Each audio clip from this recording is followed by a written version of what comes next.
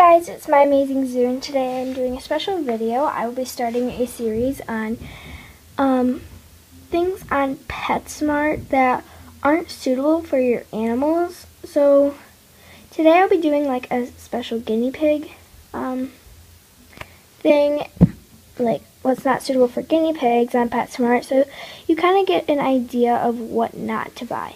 So here, I'm just here with my iPad here, and I'm gonna show you PetSmart. So I first pulled up this. This is not suitable for your guinea pig for one reason. There's probably more, but the reason that I see right now is that seed right there.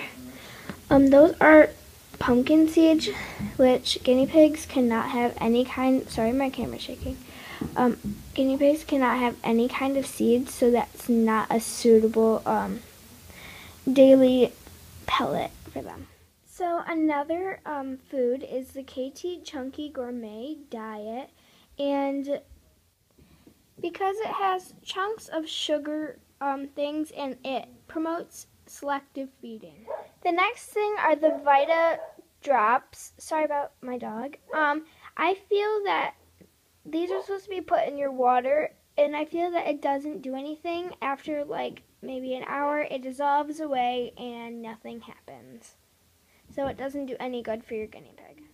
To anyone who knows about more correct pet care, such as larger cage size, they'll know that this cage is definitely not suitable for guinea pigs. So this is another thing that you should not buy, is a store-bought cage. A CNC cage is a... Last is yogurt drops. These contain dairy, which are very bad for guinea pigs if you feed them on a regular basis.